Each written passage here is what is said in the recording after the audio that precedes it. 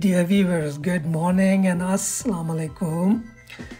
Just to let you know that due to soil settlement, the driveway and its associated walkway were sunk down for about 4 to 6 inches. So today these gentlemen are going to raise the concrete slabs and level up the driveway using mud jaking process. I'm sure for some of my viewers this will be a first time experience to watch this process, and I hope they will get benefit out of it. So let's watch the video and enjoy the process.